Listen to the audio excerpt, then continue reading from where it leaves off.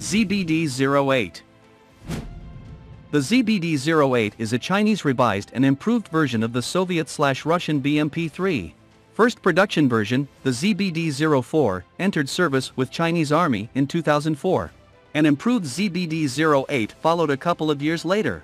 This new infantry fighting vehicles are produced in large numbers for the Chinese Army. Even though the ZBD-08 externally resembles the BMP-3, the vehicle has been redesigned considerably. It has a revised layout with engine at the front and troop compartment at the rear. Chinese designers managed to eliminate a number of drawbacks of the Russian BMP-3, such as cramped troop compartment and cramped exit, though at a cost of reduced amphibious capabilities.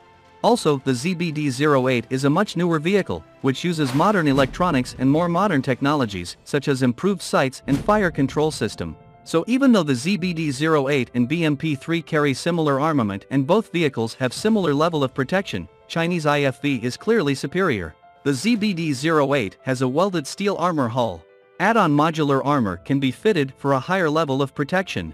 It is claimed that front arc withstands 30 mm armor-piercing rounds. Sides withstand 14.5 mm rounds. Side skirts were added for improved protection.